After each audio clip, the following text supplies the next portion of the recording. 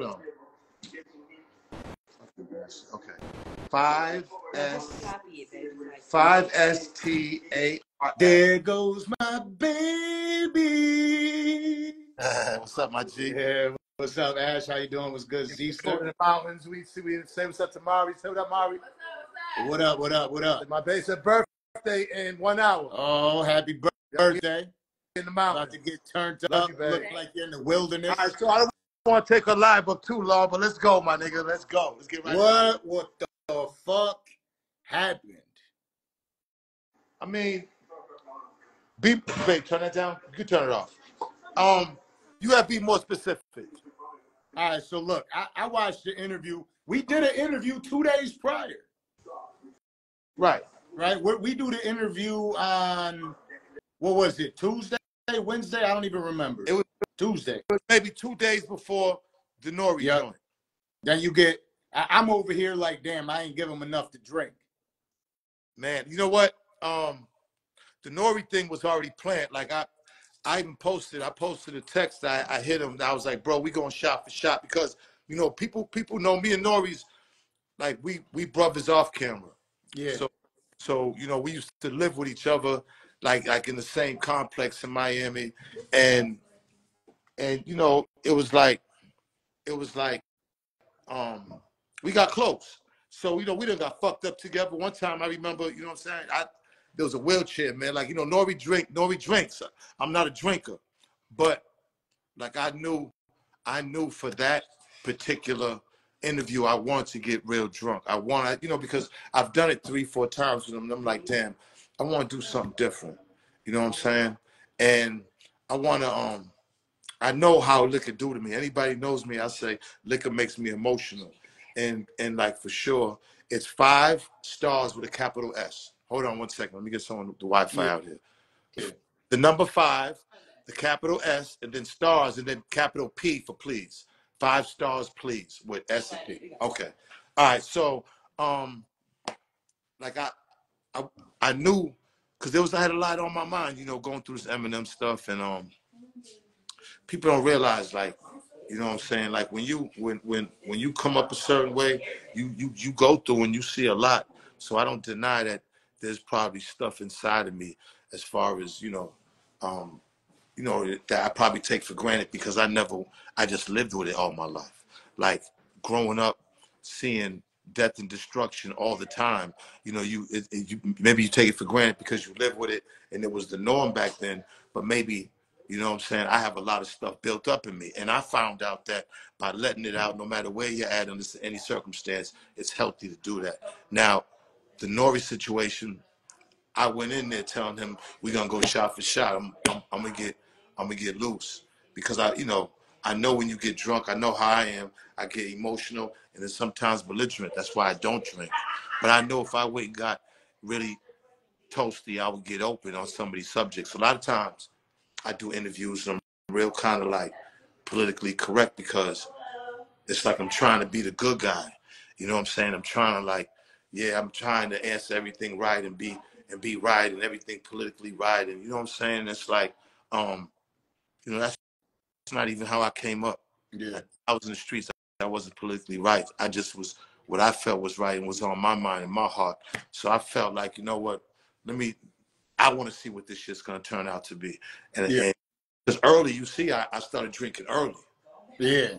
I wanted to get toasty early. I didn't want to like gradually get drunk I want to just get fucked up from the start. And then everything I said was true. I went belligerent with it on a few subjects and even like with a few people as far as the shit I said, you know what I'm saying? And it's not like as an excuse I was drunk, but I was drunk. But everything I said, I knew what I was saying. I wasn't that drunk. You know, I wasn't pissy drunk, throwing up drunk. You know what I'm saying? I just got emotionally drunk that night and I had my moment. I had my moment in front of the world, you know? You know, one thing I could say about you that I genuinely feel is you've always been honest. And the reason I fuck with you is because you've always been honest. You know, people have their opinions on certain shit, and people always want to knock somebody down and say, well, this person is this or this person is that, based on what they see on Shade Room, Baller Alert, you know what I mean? The clickbait shit that they see. But I've never had interaction with you where it wasn't just pure honesty, you know, real shit. You know, that's a minute speck of how many people are out here in this world of those people. Like that's a speck. And if it's that small, then it's like you're doing good. That's all it is. Then because the love is out here. See, the love is outside. The internet shit never ever bothers me. At the beginning, it may have, because I was feeling it out. And when you grow up a certain way, when it comes to respect and disrespect, the internet changes. There's no rules. So, you know, you have to adjust yourself to that. But the people that say shit or have opinions or whatever, that's a speck of what is out here in the world.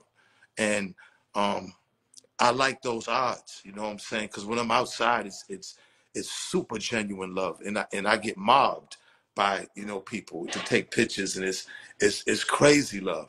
The internet is the internet. And, you know, so when you can, how you win on the internet is you really don't, like, you really have to have your mindset that them people don't even exist. They have no bearing on who I am. They don't even glitch, not even a small glitch in my matrix, and they don't even make a speed bump in my lane. You know what I'm saying? It's you know what I mean? If that's what they get off on, you know, the internet was made for introverts, for people who never could come outside anyways. You know, these people, awkward people who just never really fit in to society anyways. So when the internet came, that's their heaven. It's beautiful because they could be whoever the fuck they want to, because now we, the outside people, got to be in there because their shit took over. So the outside people and how we are and our moral code, and the older people, we're adjusting to this shit. We're still adjusting. You know what I'm saying? So, you know, it is what it is, man. I am who I am. You know, I'm glad I was raised in the 70s, 80s, 90s and survived it. Like, Yeah. you know. Now, when we did an interview with Adrian Broner and he got drunk, they attacked us, right? Like we were the worst type of fucking people in the world. Oh, we should have stopped the interview. Why would you keep going? For real, in the ring and you know, out the ring, you know what I'm saying? But he a real nigga, man. Like you cannot. It's him. You know what I'm saying? Yeah. But what I was saying is like, did it seems like our interview got trashed when we had AB up there. I mean, look, a lot more was said though, right, with yours. But it seemed like there was a lot of high praise for what Nori was able to do with DrinkChamps and having you on there, right? Did you feel any type of way? Like what was the conversation like? Yo, don't hear this part or anything? No, because like when I went up, first of all, I went up there and just the beginning of it, the intro was crazy, man. I'm looking at dude like, yo, bro, I appreciate that. Like I don't take that lightly. When a nigga give me mines, like I really appreciate that. It's hard. It's hard. The act of accepting it is always nervous, Yeah. but the heart really appreciates that. And you know, once we started, like I said, I knew I gotta get loose. I gotta get loose. I gotta say what's on, not only on my mind, but in my spirit. And that's what alcohol does. It brings the spirit out. That's why they call them spirits. Pour me some spirits now, babe. It's your birthday. Oh, look at this coming out. I'm not gonna do like that. And the spirits. Let me check real quick. 1 second. You be getting saucy too, my nigga. Yeah, of course I do. I'll fuck around. Bottles to see if there's something in any of them. You know, I got like 50 of them in here. They're all empty as hell. So look, I tried everything. I think I was probably about heroin, coke, all that shit, rocks, when I was probably about 19. Damn, I just found some Comos, all right? 19. So talk to me about that. You're sitting there talking to these people. And now you gotta understand the people, the way they reach out to me is like I'm silent ears. We go shot too. I don't got that much left here though. So you know, people be hollering at me like, you know, Dino's Danza's uncle now. So as soon as something happens with you, look for us, man. So they hit me up immediately like, yo, what happened with Benzino? I'm like, what do you mean what happened? Like, you ain't see the clip that Nori just put out? So they're like, what's up? Question: has there any time in life when you was with one of your niggas and he got fucked up and got emotional? Absolutely. The fuck? Me, I'm one of them that be doing this sometimes, God damn it. Okay, give me one of the times where you got really emotional and shit came from your heart around your niggas. So I know I'm not crazy. Man, like talking about just being a father, right? That fucking broke me down. Like, damn, I didn't know I had the opportunity. Like, I love y'all. Y'all were able to show me a good fucking example. But being a dad is like, you know, I love y'all. You know what I mean? Like going crazy about this shit. Look, I knew it was extra. You know what I mean? Like, look, y'all. You know what I mean? You taught me how to be a dad, bro. You know what I'm saying? I love you. You know what I mean? So I did it. We all did it. And I'm just talking about recent. But let me tell you something. We all know that Danza could drink. So I be getting fucked up. No, but look at those. See, people understand. I took like 3 triple shots and then started drinking out the bottle. Yeah. Yeah. I was trying to stop you. You know what I'm saying? Like I held the interview. Was Ash trying to stop you? Yes, She was a couple of times. Nigga started getting a little crazy, you know, in there and shit, you know, because I had a few of the young guys around and Nori, you know, so it started getting, you know what I'm saying? You know, everybody's strapped nowadays, you know what I'm saying? So it started getting a little crazy. Ashley had to go outside and calm things down, you know what I'm saying? Yeah. That was like, even Nori was like, he called me and said, he's like, yo, man, your girl held you down, yo, for real. Like, she was outside and she was, you know, anytime I was getting a little bit too crazy, she'd be on the sideline like, Yeah. moments, and I respected it. So one of the moments would have had to be when you're talking about smoking crack. No, I mean, look it. So first of all, when look, I was about 19 years old. This was like 1981. Wait, hold on. And Mike, let me tell you. I'm gonna tell you the story. I'm gonna tell you the full story. Yeah. Go ahead. I want to hear the story. This was like 1981, maybe, right? 80, maybe 80, 81, 80.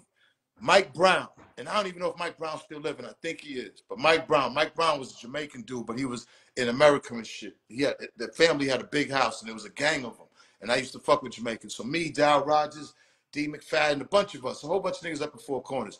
That we used to sniff heroin. We was rocking, selling it, but we was sniffing it too. I never banged.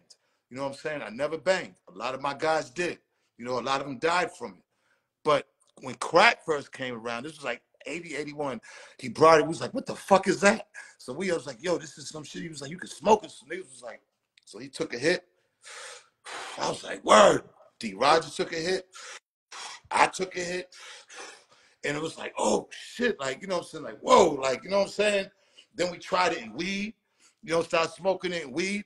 But after a while, shit like that, those drugs, heroin, crack, and those, it didn't stick with me.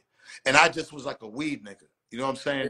I wouldn't have lasted this long and been this healthy if it was any different. And that's why I don't have any problems with telling I tried angel dust one time and tore a whole fucking party, a whole house party. Look, so what happened was, and 2 times, my man 2 times, he'll tell the story. So God rest Jimmy Tarver. Jimmy's dead. A lot of my guys are dead. He had, and Jack the Rip, Big Jack the Rip's dead. And if you're from Boston, you know these names. They had weed soaked in embalming fluid type shit. And so I'm giving the party. You got my 1200s and everything. So somebody said that somebody was saying something to me in the party. I took a hit of this angel dust on the back porch, the 3rd floor. I ran down the street to my crib, about a half a mile. I got my pump shotgun, put a sheet over it, and came back up the street. People to watch me. I come back in the party. I flip over my turntables and shoot, boom, a big shot in the air, and everybody runs out like I was, like angel dust. You know what I'm saying? Like I've tried. I'm at the age where back then, everybody tried it. Everybody, it was at first round. Rap about angel dust. Huh? Joe Budden used to rap about angel dust. I mean, you know, again, these are things that you in the hood and this is what's around you and you trying shit. You know what I'm saying? But I was a hustler. I sold all that. You know what I'm saying? And that and my drug of choice ended up being weed. And I love it, and I still smoke weed today. And I'm not a drinker. I would drink back in the day just to drink. All kinds of shit. Private stock, Old E, you know what I'm saying? Just peach schnapps, blackberry schnapps, blackberry brandy. You know what I'm saying? Like, it wasn't too much Hennessy and all that when I came up. We was drinking like strong shit. Mad Dog. You know what I mean? But I never liked it. I just did it because niggas did it. That was a lot of the drugs that I did were all my niggas is doing it. We all doing it together. Yeah. We just get mischievous niggas. I ain't gonna lie, I never tried heroin. You shouldn't. You shouldn't try none of that shit. Heroin. I keep it 100 too, because I'm a real one, right? I definitely tried like pills, like you know, painkillers, and I definitely sniffed coke before. You know what I mean? But that's as far as I went. That was Saturday. No. That was Saturday for you, not me. He said that was Saturday. So look, heroin. Wait, time out. Was that Saturday for you? Is that how the drink changed? Look. I watched the whole culture of people get wiped out from heroin. When I came up, there'd be dope fiends lined up. Like I used to sell heroin with YBI in the 80s, heavy in Detroit, back and forth to Detroit. My man Pep, shout out to Pep, shout out to his son Lux, shout out to Yin Yang, the whole Columbia Point. Yeah, I mean, I can go on and on. Blood, rest in peace. Both sides. Like I met in the 80s, I was rocking hard with them niggas because it was a Boston, Detroit thing. Pep was the plug. Pep was from YBI, and we was rocking heavy for like years. You know what I'm saying? So it was only right that, not right, but everybody had habits. I remember one time we all nodded in the basement, Bird's basement, Jamaican Bird's basement. And it's me, Darren, Dow, a bunch of us, and we nod like a motherfucker, just sniffing, nodding.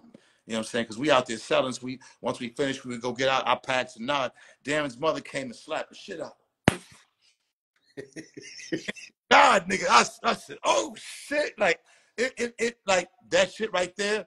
I've seen niggas think they was Superman and be shot the fuck up and still live from heroin, from off of heroin. So like I've seen overdoses. I've seen many overdoses, like frozen bodies, left bodies been there for a few days. Like we was heavily selling like heroin before crack, before was really what we was getting down on in Boston. Damn.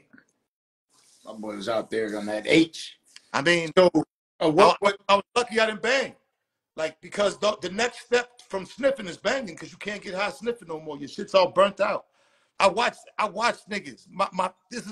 These are my hearts, my friends who I grew up with. When I started hanging with niggas and gangbanging and everything, I had to go down some years because all my motherfuckers, damn near all of them was wiped out or in jail. Yeah. Big Shot is from out in Boston.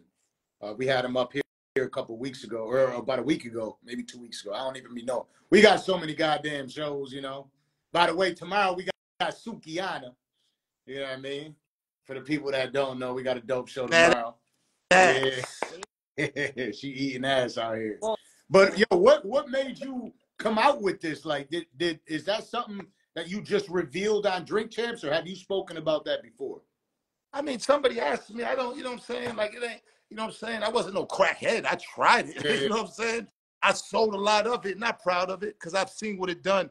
The crack addiction, I've seen what it done to very, very close people of mine. You know what I'm saying? And what it's done to the black community, to all communities, but it's the black community that I'm in. And believe me, it's ravaged us. It's ravaged us. So, you know, there's nothing good about it. It's fucked up. You know what I'm saying? I hope nobody does it. And yeah, you know, I mean, it wasn't a healthy thing to do. You know, like I said, you know, I tried many drugs. Yeah. I didn't, you know, as far as staying with him and being strung out, and now I was a hustler. I was out there every day, and I had an image to uphold. I was a fly nigga. You know what I'm saying? So what was it just liquor then on Thursday at DrinkChamps? Yeah, with no drugs, nothing. Just liquor, some weed. I want to clarify. I was drinking. Look, bro, did you see I took my hair? I've never seen you drink like that. I'll drink you under the table. I believe it, shit. After I seen you drink, god damn. And we drink a lot. Chris and I be, yo, listen, when Kato and I are doing this pod, these bottles be flying. Kato, by the way, I just seen you sign in. I found some Comos. I saw him drinking. I had to find something to drink. I'm like, god damn. Like the taste. If liquor tastes good, maybe, you know, I hate the fucking taste. It's like coffee. This shit made Brittany Renner take her panties off for Charleston White. What's that? What's that called? Comos. Comos? What is it? It's tequila.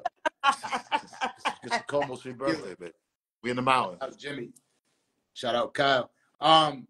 So yo, listen. So you trip out. Like when I see, I just got emotional. Here goes, yeah, nah, but when you grab the mic and you hit one of these, because I know you're a respectful type of dude, right? And I was respectful of Drink Champs. But hear what I'm saying though. Even with the equipment, you be like conscious of it. So when you grab the mic like that, I'm like, nah, he's feeling it right now. You know what I mean? You give me this fucking mic. The mic fell out. Like, give me this goddamn mic. Shout out Norbs. But like, yo, my boy, I felt like at some. You want to touch on some of the shit I said? I mean, you want to touch on some of the shit I said? I'm sober as fuck. Yeah, let's get it. So, but what I'm saying with this is, right, it seemed like you wanted to battle M, and that was it. I want to battle M. You were up here, and I told you, I'm like, damn, I feel like you're gonna have Eminem diss me the way we're talking right now. You know what I'm saying? Like, I feel like you got me in the neck. No, you never know what Marshall's thinking. Yeah. So you're talking about it, and you say that he was on Epstein Island. Now people are sitting there like you already know what it is. It was on the flight logs, man, with a whole bunch of other people. Like, it was on Google it. I thought that was bullshit. I don't know. I'm just saying he was on the flight log. I think the flight log was bullshit, though, is what I'm saying. There was a fake one and there was a that he was on the plane. What you mean? How's it bullshit? No, I think they made out a fake one. I bet you if I was on the flight logs, I bet you his motherfuckers would make a big thing about it. Nah, absolutely. All right. So, but it seemed like no more white privilege, please. I've had enough. But it seemed like for a minute at the end of the interview, Norbs, he wasn't on the flight log. He was really on the flight logs? He was on the flight log. Look at it. Nah, pull it up. This is crazy. All right, so look, we started off this motherfucking conversation because I don't even like to call, when you and I talk, I don't like to even call them interviews. I like to call them fucking conversations. Right. You know, I haven't, listen, I've been chilling and eating healthy all day, working out and shit, so I'm already feeling saucy off of this Comos after a couple shots. But it seemed like y'all wanted to fucking, or you were cool with, like, being cool with him after the DrinkChamps. Like, I was drunk, and I was drunk. Like, I was drunk, bro. Like, nah, man. Like, but I was drunk. But what they say, drunk words are sober thoughts, though, right? I was emotional and drunk. I've said before I want to sit down with him. I've said on MTV I wanted to end. I've tried to be the peace guy. I was watching Yo, peace don't fucking work with the stands, bro. Like, that's what I'm saying. I try to do that so it's like they could get out of my DMs and leave me the fuck alone. You know what I'm saying? It didn't work, so it's fuck him and them. You know what I mean? Like, I'm not built the way, I'm not like, yeah, like, I don't back the fuck down. Like, I didn't bring this shit back up. He made the song about me, mentioned Coy. Like, you know, they think they can just keep mentioning my fucking daughter and thinking it's cool. Like, it ain't cool, but it's hip hop. So we going back and forth. I crushed him on Votorious, crushed him on Rap Elvis. Like, his music's whack. The last shit he did was, what was the fucking, what's the name of his, begin with the R, Redemption, Recovery, whatever. That was the last good fucking album he did. All that other music that he done dropped, and including that fucking insulting Tupac bullshit album. Niggas don't rock with that type of music. Just the music alone. Take him off rapping. Just the beats alone. The culture don't rock with those beats, bro. The culture don't rock with that type of hip hop. I don't dispute it, but when it comes to you got to understand, when it comes to that battle and shit, I'm not gonna that nigga right. Niggas in the fucking URL and Smack will chew Eminem. I don't disagree. All right, so don't say battle. Who is he battled? Elton John? Who's he battled? Who the fuck is he battled? Who's he battled? Britney Spears? Who's he battled? Moby? Listen, I hear you. Norbs, you want to hop on and talk to him for a second? We could talk to him. You know Norbs? No. Well, he was with Smack for a long time. Shout out to my nigga Norbs and shout out to Smack. I remember Smack from back in the day. I remember Smack. I remember Smack from back in the day when they first started. Mariah Carey. All I'm saying is that homie, like, when you say he's supposed to be this and that, like, that's what he was. He's not that no more. We're not going to keep carrying him at such a high motherfucking praise right now. We're not going to do that. We're not going to do that to the culture. Like, our culture is bigger than that. This guy's 53 years old. He's white, bro. Like, you know what I'm saying? Like, I ain't letting you drag me in. at his time, bro. You know, his time's not no more, bro. He's not with the culture, bro. He's not listening to what we listening to. That shit that he's playing, them beats he's rapping over, ain't nobody in the culture that I know of in all these cities and states and these clubs everywhere. They're not listening to that shit. Why everybody keeps saying you were crying and they're gonna just use that as a scapegoat? Give a fuck what anybody says. Who the fuck is anybody? Yeah. They're a fucking speck. I keep telling you, man. Like, who cares what the fuck anybody says? Seems like they're trying to discredit everything you said by discredit my dick. Over the motherfucker. Who the fuck they gonna discredit me? I got a long list of accomplishments all my life in hip hop. What the fuck can anybody say about? How does Nori feel about Eminem though? Because it seemed like he was like, keep me out of it. You know what I mean? Niggas be like, niggas know me. Yeah. If he wanted to be out of it, he should have put me on the platform. He know what the fuck that was. Nori got to be political, but what you think? You think he don't know me? You don't think I was going up there to kick my shit? Yeah. You and Nori have a great relationship. I know that a few times when you were out here, you know, me, you, Conway's brother Shots, you know, we went out, we were smoking. No, that's my nigga Shots. Shots. Out to Conway. We had a kind of good back and forth on his page. Yeah. Shout. He made it a point to say, look, Eminem, I don't want to be involved with that. I fuck with you, Zeno. You know what I mean? I respect that. I respect loyalty. Still one of the greatest out there, and I fuck with Salute to Conway. You know what I'm saying? You know what I mean? Word. Shout out to Shots. I can understand that, bro. I can understand whoever's loyal to him. You know what I mean? Now, my thing is, I never disrespected none of them. All I made a point to show how all of them are not on the label anymore. Just made it a point to be like, why is he the only one that blow up, but nobody else do, and everybody else end up leaving? And not just leaving, motherfuckers be complaining. Like, I can pull up and show you where motherfuckers was mad with the deal and wanted to get the fuck out of there.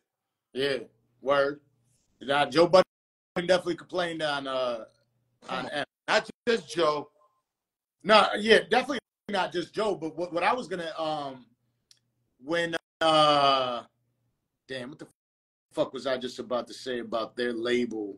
Joe left Royce, right? With Royce, you were saying that you're ready for a Royce battle. That's also somebody that could spit. He could spit. I'm not saying these niggas. But here's the thing Here's why I'm asking you. It too. You ain't rapping so long, so you're dropping records, but it's been a while. So you ready for that? You got to get back in it. That's like game shape. You feel me?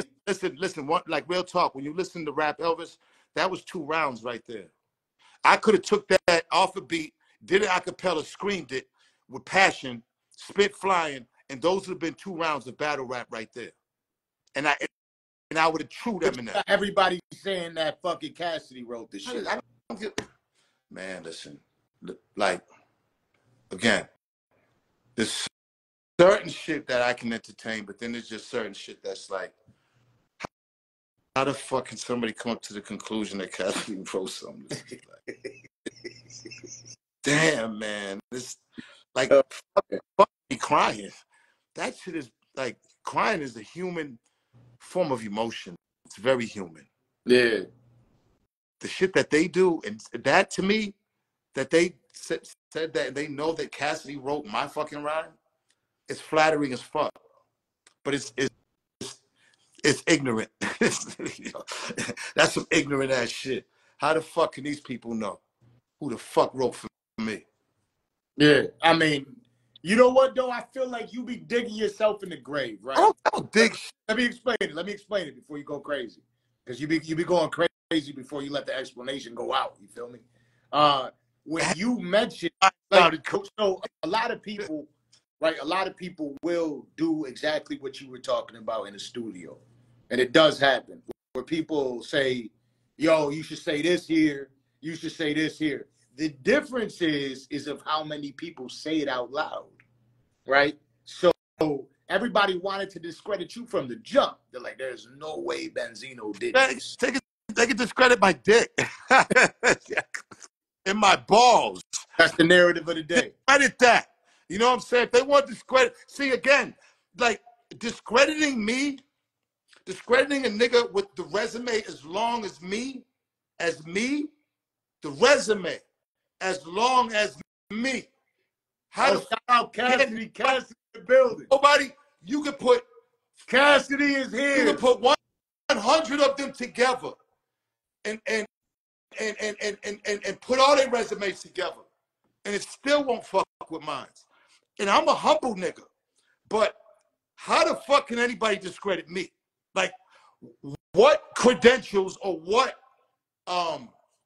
type of energy do they possess or superpower to discredit the fucking beast? Cassidy is in the building right now. Cassidy, that's my motherfucking nigga. Cassidy, did you write the diss?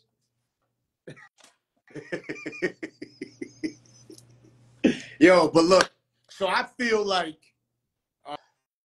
when I watched it, I'm seeing, right? Not just saw, I'm seeing power. And what I mean by that is there's so many people, as much as there is hate, which there's always going to be hate, there's love, right?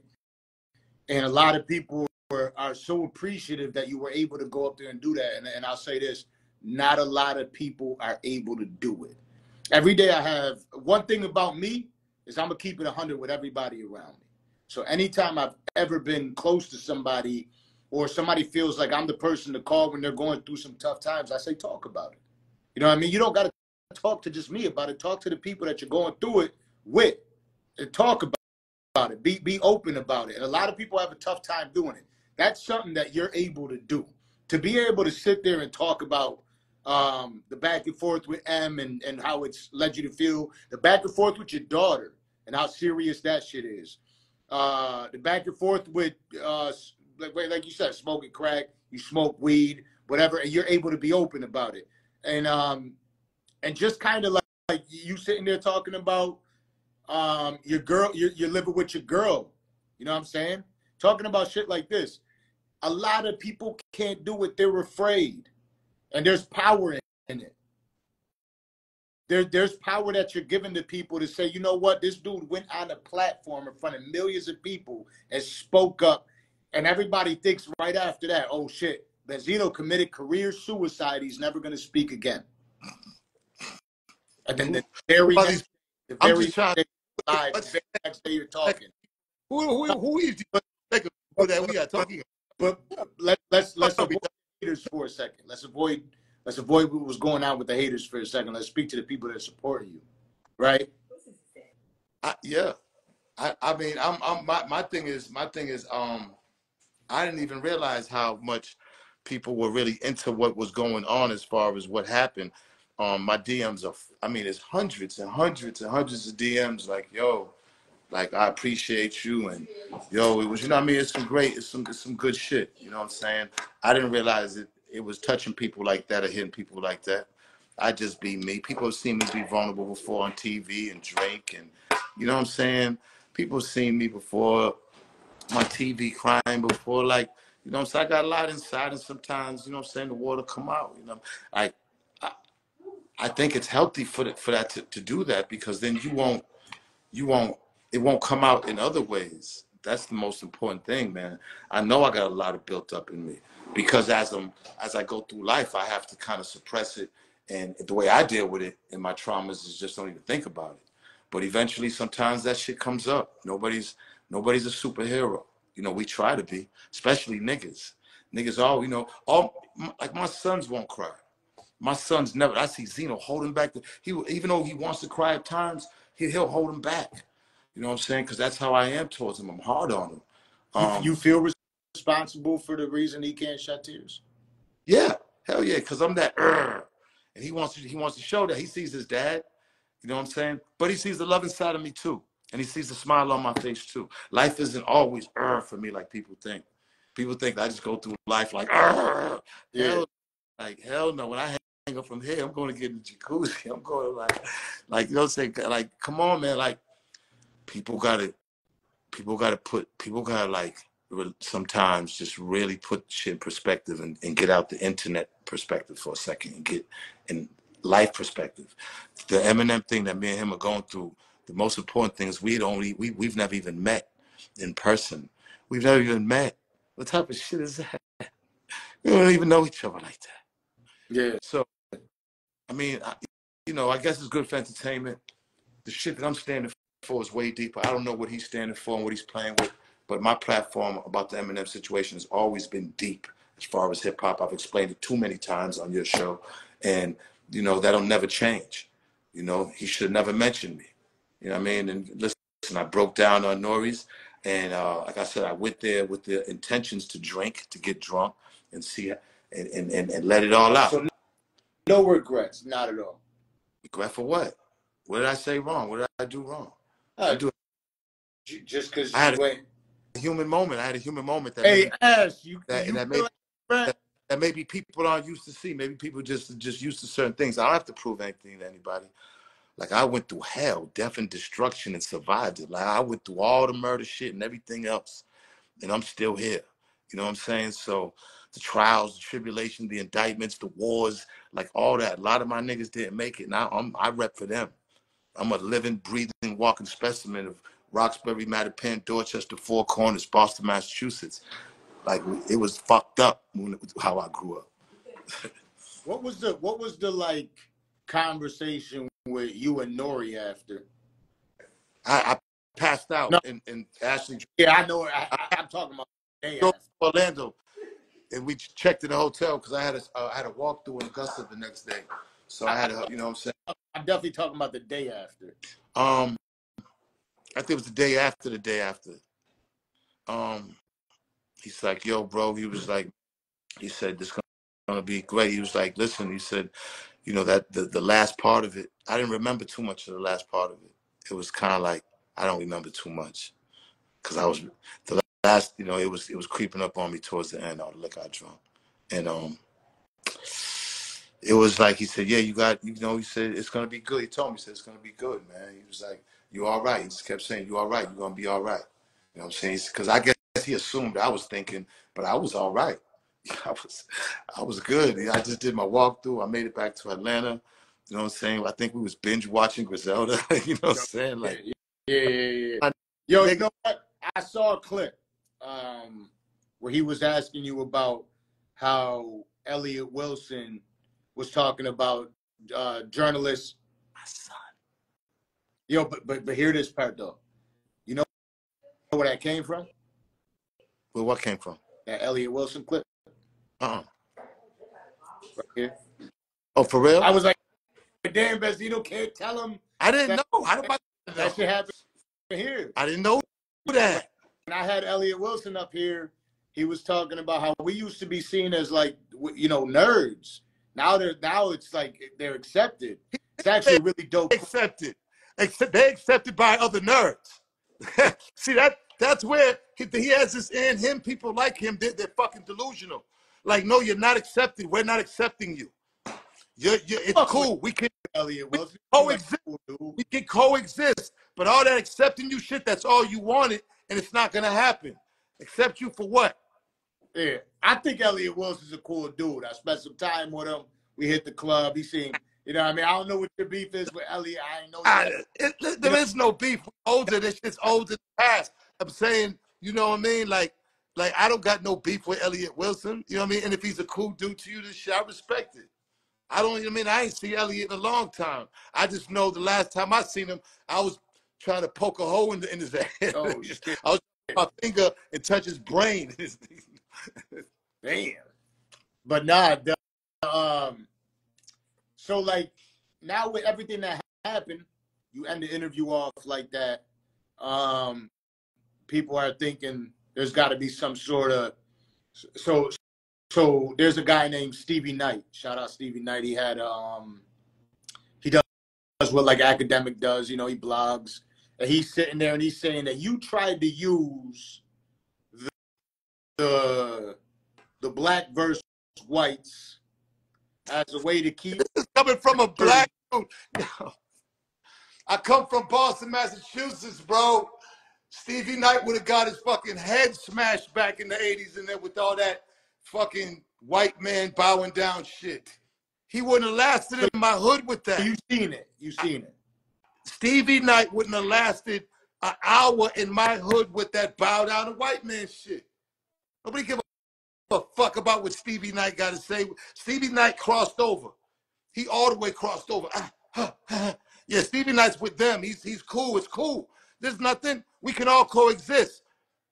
You know what I'm saying? Like, who the fuck is, like, this guy sits in his bedroom with his pants on and he worships Eminem so he can get all of Eminem's followers. Everybody knows it's an easy way to get millions of followers if you blow Eminem's balls.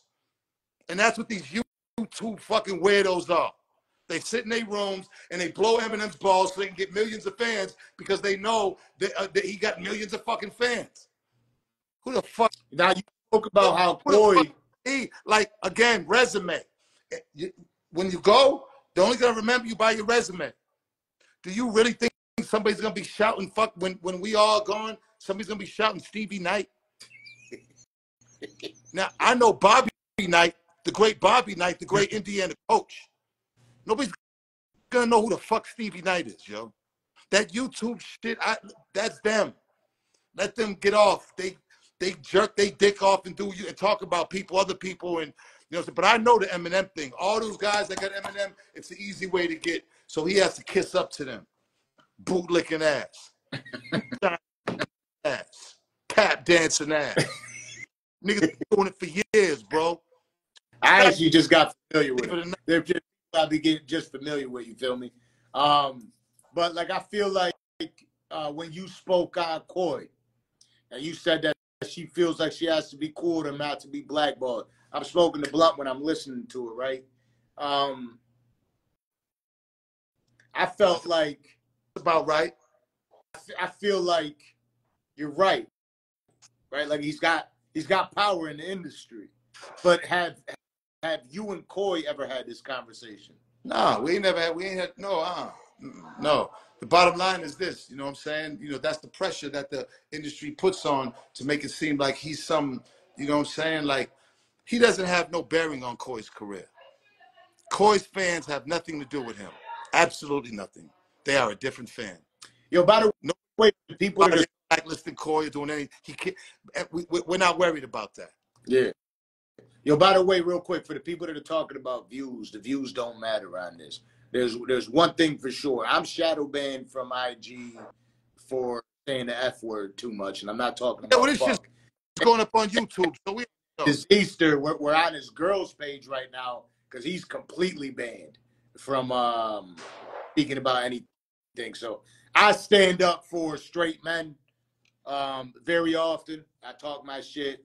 So, you know, these social media platforms don't fuck with me. YouTube fucks with me. But I was talking to Zeester, and I was like, yo, we got to talk about that went on over there at DrinkChamps. So I just hollered him, and there's always love. Again, a lot of y'all don't know that. Like, I don't do podcasts just to podcast and have a fucking bullshit conversation. I'll be having conversations and building relationships with people that last forever. So don't look at the number of fucking people watching this IG live. Wait till I throw this shit up on YouTube and you see hundreds of thousands on it, and then we can sit there and talk about how many people are looking at it. But yeah, so overall, what do you feel like walking into the next day? Because you're viral everywhere, right? Like the shit's viral. And a lot of people are like, oh, well, why is he hung up on being viral and all that shit? It doesn't fucking matter. Hung up on being viral I stay viral. Viral's a regular thing. Like, it's not nothing new to me. You know what I'm saying? Like, I don't go crazy when I'm viral. You know what I'm saying? You know what I mean? Like, everybody, let me tell you, viral is the new thing, though. My phone be ringing off the hook when I'm viral, though. You know what I'm saying?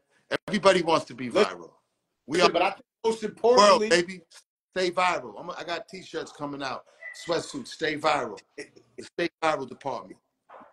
But I think most importantly, the biggest thing of what the walk away out of everything is the fact that you were able to reach through to certain men that don't have a voice or are afraid to voice what they're.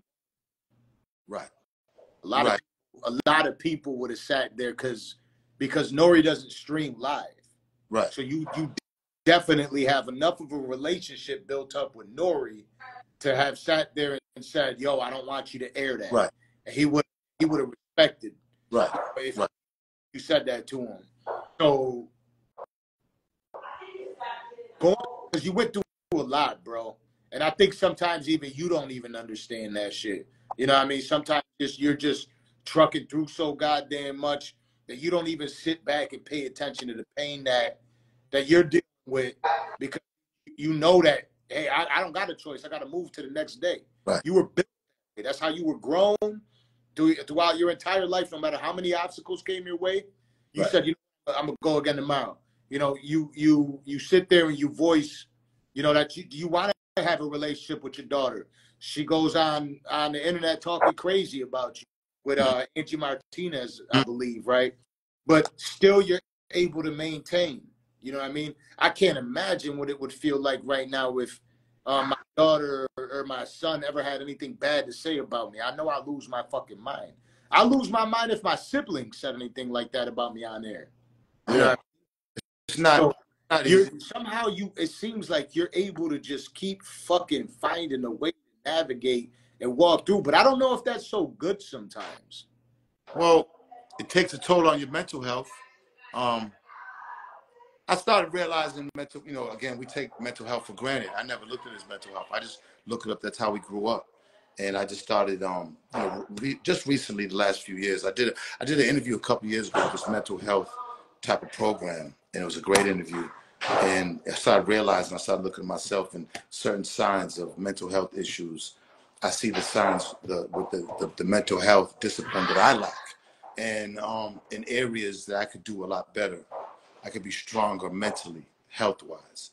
So, you know, triggers, traumas, triggers, and the way you deal with things, the way everything you do is all up here. Every thought, every move you make, everything, it all starts here. So, you know, you just try to. I looked at all these years I've lived and the different traumas and the different situations I've been through and how I came out of them. And I'm always, it's a thinking man's game. It's more of a thinking man's than a physical game. And, you know, as long as you're thinking, you're keeping your mind sharp, as long as you're, then common sense, you know, it doesn't take 8 years of college to get common sense. Common sense is free. It's God-given. It's just, you got to pay attention of what you're doing and experiences. I always managed to always, like you said, forget about whatever happened that was crazy. Today's a new day. You got a new start. Not knowing that whatever happened is still stored in me, you know, and it takes a strain on your mental health and how you deal with other things, love, relationships with your kids, relationships with your girl. I mean, these things suffer, and you go through the pain of them in real time. You know, I could tell you at 58, I'm still learning a lot in a lot of areas. I've learned a lot, and I have knowledge in quite many things, but there's still a lot that I don't. I mean, you know, there's still a lot that I don't, and I know I have to be as much of a chief Indian, as much of a talker or listener. I know I have to keep building patience. That's the most important thing. Keep instilling discipline. I mean, these are all things that you have to train your mind to do as you get older. Sometimes you get older, you just say, fuck it. You let your mind, your spirit, your health, your physical, you just let everything just go away. You say, fuck it. And I'm not built like that. There's too many niggas I done seen fall. There's too much shit I done been through. And, you know, I don't have any desire to tire now, you know, to sit back or to go slow or to relax or take a back seat or get on a fucking rocking chair. Like, nah, hell no. You don't I still think you're in a battle at all with depression and you don't know it? probably. I smoke a lot of weed. I mean, a lot of weed. Weed is definitely helps me cope. I smoke a lot of weed, and good weed, strong weed.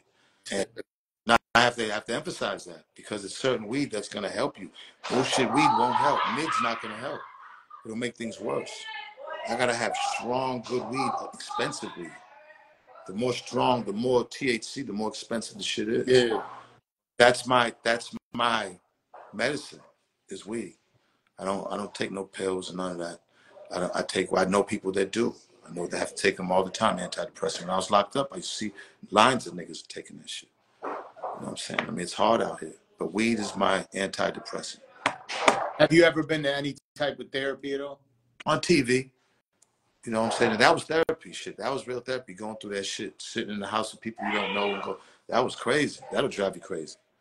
I did that a couple of times, broke down a couple of times. I know I have mental health issues because when I get in situations of love, of care, of, you know what I mean, I break down. You know, I break down.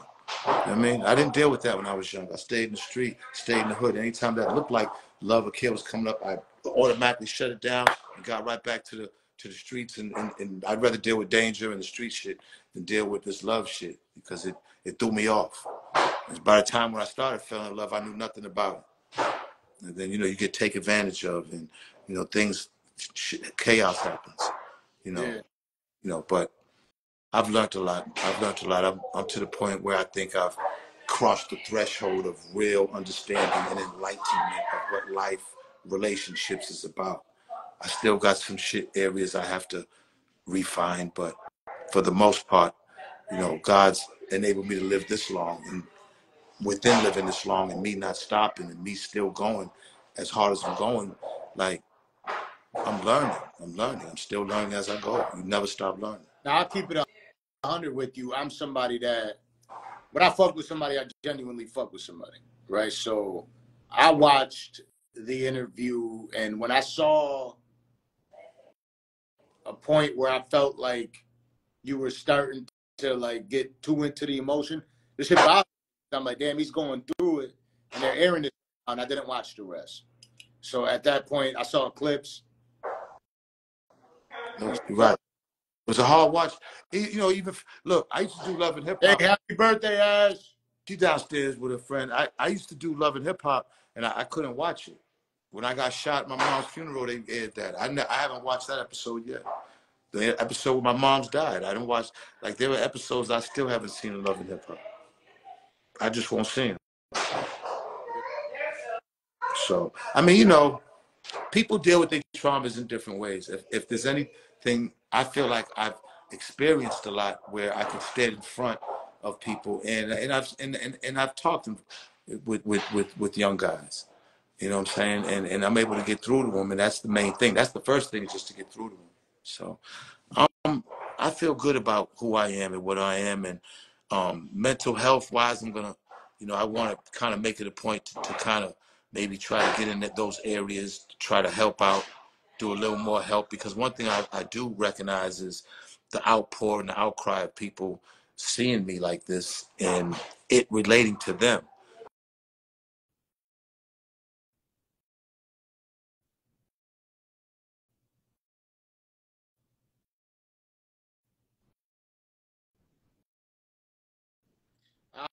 I don't know if it froze for all of us or for just him, but I'm gonna wait here for a second to see what happens. Y'all can still hear me?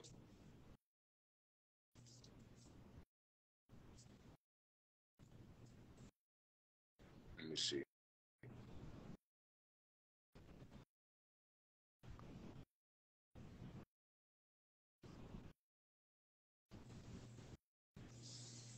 Woo!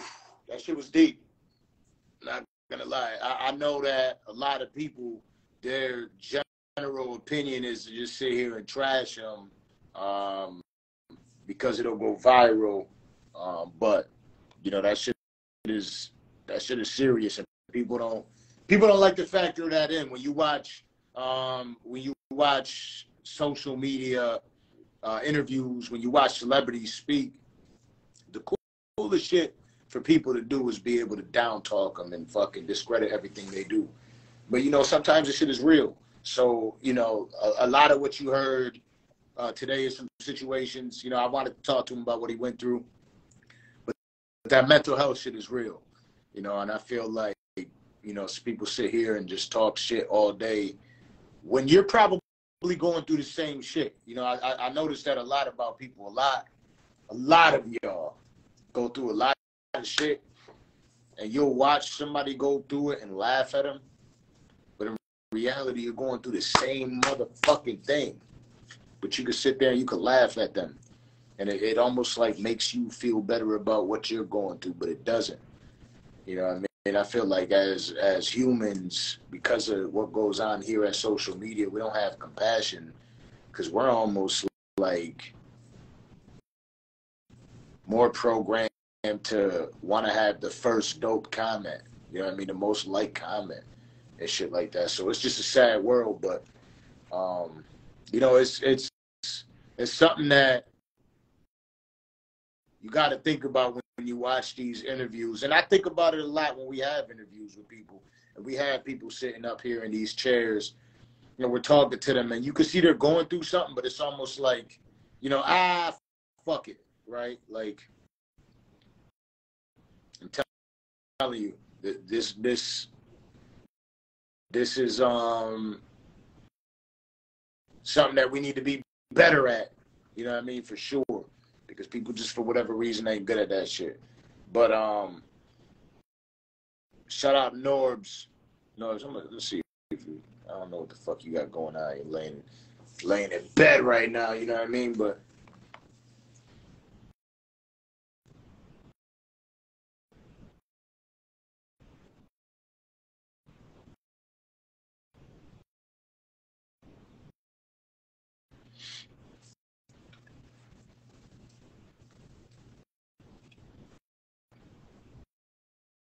climb me, goddammit. Nah, but listen, I appreciate everybody for tuning in. I'm about to upload this shit on YouTube. Again, remember tomorrow night or tonight we got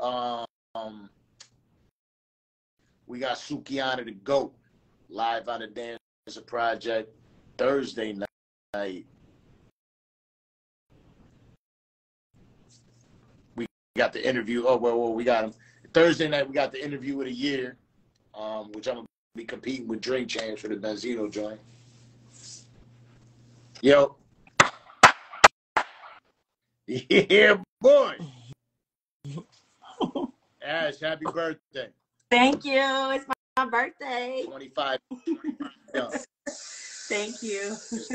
Say, baby. Baby. Yeah, man, I just came out here to reset, to chill out for a minute, relax, you know? Yeah. Now, so you're on a little vacation right now. Yeah. Came out here for a few days, man. You get crazy, man. Yeah, nah, we got some fun out here, and it's dope, man. It's nice out here. It's peaceful, too. We way up on the mountain, like way high. I can't wait to see. We got here while it was still dark, so I really want to see what the view's like tomorrow. Big ass hot tub downstairs. It's dope. Georgia? Yeah, Blue Ridge Mountains in Georgia, yeah. That sounds like some Ozark shit. Nah, it's dope, bro. They got so many cabins and shit, man. You know, it's called Blue Ridge. Yeah. A lot of people, this is where we filmed the infamous, when we was in the jacuzzi with Kirk and Love and Hip Hop, we came up here. Remember when I was in the jacuzzi? With who? With Kirk Frost, Rashida's husband. Oh, no, I don't know. Well, anyways, there was a part in Love and Hip Hop where me, Bambi, and all of us was in the jacuzzi. We came to Blue Ridge Mountains. Bobby V came up. It was dope. It was dope. Bobby V, like Bobby Valentino? Yeah, he brought a bunch of bitches up and shit. So. You need to stop talking about bitches. Your girl's birthday. You need to relax. What you mean, man? My girls. Yeah. Nah, I'm seeing like talk about. Listen, I can't talk about shit. I got fucking holes in my door when I talk about shit. My girl be tripping out. You know what I'm saying? Nah, man, I'm faithful. I'm faithful. I don't cheat. I'm faithful. You know what I'm saying?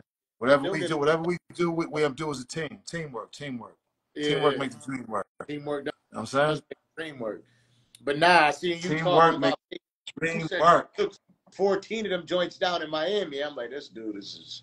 Sheesh. No, man, you know, man, we was all telling crazy stories, man. You know what I'm saying? Yeah. We all got crazy story. We just telling crazy story. I didn't even know that shit was gonna make the internet. We was talking about way doper shit, and they put that dumb shit on. Yo, but I want you to spend time with your girl, right? Because it's her birthday. But That's before you, my partner, yeah, baby. that's what's up. But I before you appreciate skate it. up, I did want to ask you again.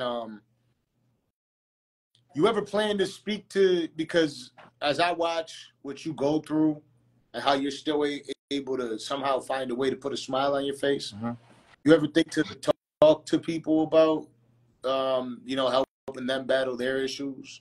Man, I want to, and I think everything that I've went through has kind of prepared me to do so. You know what I'm saying? Like I really think I could. I've been through a lot of things, and I know more so now. I know how to speak now. I'm not public speaking. You know what I'm saying? I'm starting to really kind of like enjoy doing that. So. When it comes to mental health, I think we all go through it. And I just think hearing it from my point of view, because everybody can communicate things differently, but just hearing how I communicate it, I think people would be surprised. And when it comes to mental health, I mean, you just help one person. That's major because mental health torments people, every day, all day, and it's something out of people's control. But I believe. I know a lot of coping mechanisms naturally, not necessarily stuff that I've learned from therapy, some too, but just pretty much because I know I'm looking at them, they live in the way I'm living how I'm living. I'm looking at us as so relatable that, try this, you know what I'm saying? Because, this worked for me and we're not too far apart from how we live and who we are and what we are. Do you, a lot of people, I know a lot of people who have lost their lives to depression. And, a lot of the times I ain't know. You know what I mean? Right. It's almost like they seem happier than everybody else. You could see something because I'm an observative person. But you don't know if it's like, the person could just be going through a hard time in their relationship or financial reasons. There was a woman out in Miami who just tried to kill herself the other day. And she jumped off a bridge, but she survived. But she left 2 twin babies in the car, and they both died. And she said that she actually planned to kill them anyways. That's tough. Yeah, so they both died, and the mother's now locked up, and she's being charged with murder. Or not even with murder. I think she's being charged with something else. But it's crazy to think about because, you see some people in the comments talking about, people don't know what women go through postpartum and when there's no help because the lady said she wanted to kill herself for reasons. Have you ever had a moment in your life where you felt like this is the end? I've had some pretty dark moments, but like with me, it was more so.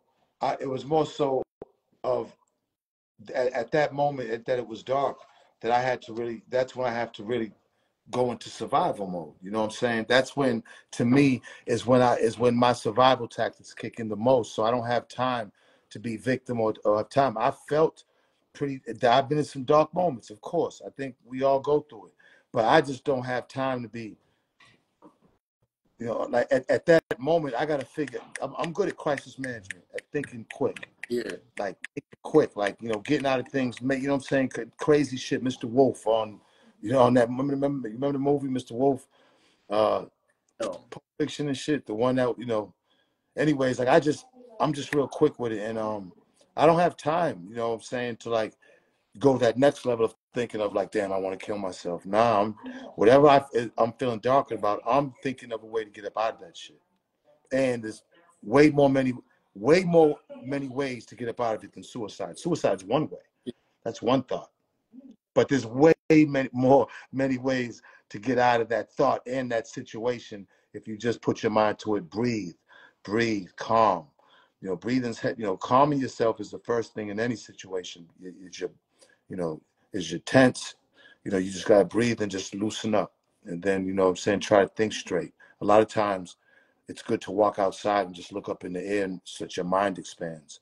and nothing's in front of you that's close, whether it's a phone or a wall, or just go outside and just look in the air and let your mind expand. Don't be so closed-minded. There's a lot of ways because it's all about thoughts. Suicidal thoughts are just thoughts. The idea is to get the thoughts out of your head. That's the idea. Is to get that thought that is tormenting you at that moment. We got to find a way to wipe that thought. And there's many ways to wipe that thought out. And you just have to you have to commit to, to finding yourself to where it becomes a habit where you're thinking about it. Like, yes, I don't want to be thinking of that thought. I want to put this thought in my head. You're conscious of it. Fire. Is this a conversation? Have you ever had to have a conversation like this with your children? Yeah,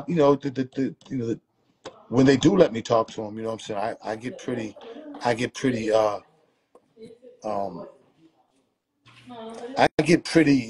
like I try to break everything down so there's a clear understanding, and break it down to where is that they understand it, and don't make it too complicated, but making sure that I'm breaking things down so there's no excuse. Details, sometimes it's the detail and things that really could, throw something off bad or be the difference. So certain things in life, I try to break them down so they can understand how I think. When kids are just so into the internet, like they're not really listening to what we got to say anymore. But being in the internet, out to your after they see what you go through, have you had a conversation with any of your kids about? Nah. Ray and Taj, my boys, look, that's dad. They've been around me their whole lives. They've seen some wild shit in me go through. You know what I'm saying? Like, this isn't nothing new with them. Like, they were prepared for this, and they're strong. They're mentally strong boys. As Coy is mentally strong woman, and they're mentally strong young men. She's mentally strong. Do you like expect to yearn for Coy? Huh? Do you expect or even yearn for a call from Coy? Of course, I yearn. I mean, of course, I want to call, of course, all the time. That's natural. You know what I'm saying? There's nothing like when your kids call and check on you. That's a dope feeling. So, I'm always welcoming that. Yeah.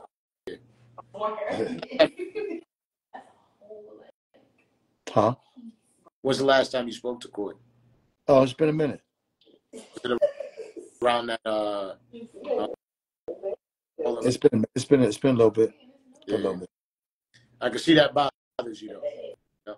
Yeah, I mean, it's gonna bother any dad, but you learn to deal with it. Yeah. You learn to smile through it. You learn to deal with it. You have to deal with it.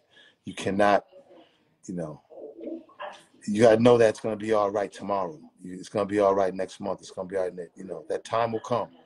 And this way, because you can't go into that depression of, oh my God. No. She's happy. She's doing well. She's financially doing well. What's better than that? Yeah. There's not too much to worry about. She's very smart, very able, and you know what I'm saying. And she got people around her, and you know what I'm saying. She believe in God. God got her. And if it came down to it, she knows I'm only a phone call away. Yeah. Now, I always respected your opinion. You know that because we had a lot of conversations. I got a dog, all right, and I be thinking about I'm not going to be perfect. No matter what I try to do, I'm not going to be perfect. And the day that's the most terrifying is because I get to hold them in my arms right now. She's only a month old. My son is about to be 2 years old, and like my son, for instance, today woke up crying, and I'm like, damn, like how do I fix it? I don't see him go through emotions. He's usually just happy and shit. And it wasn't like a regular wake up and cry. Like I felt like he was hurt. You know what I mean?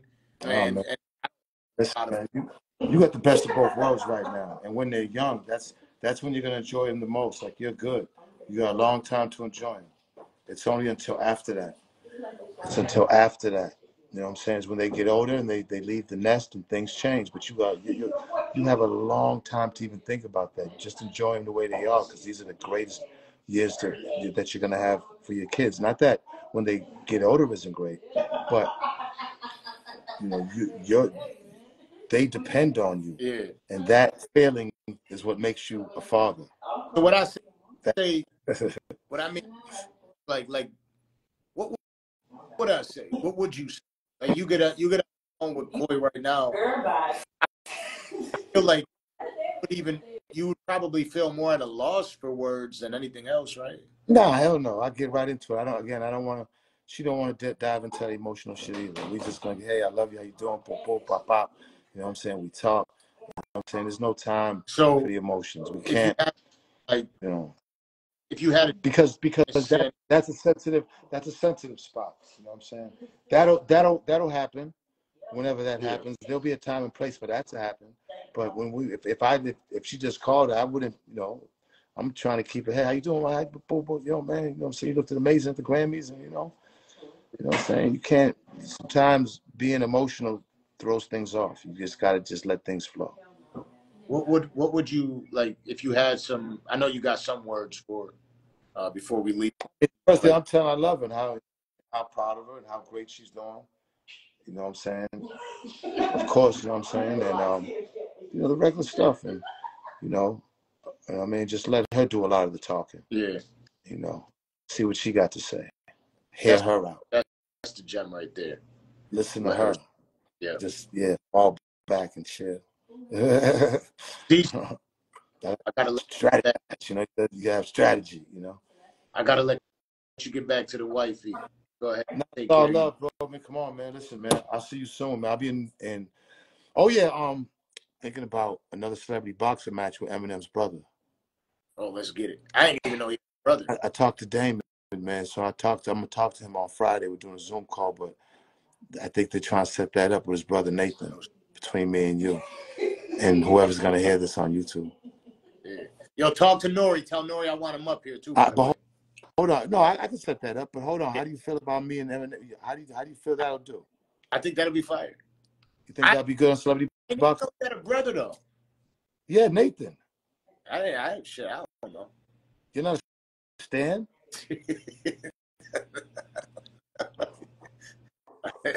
I listen to him in the car every day.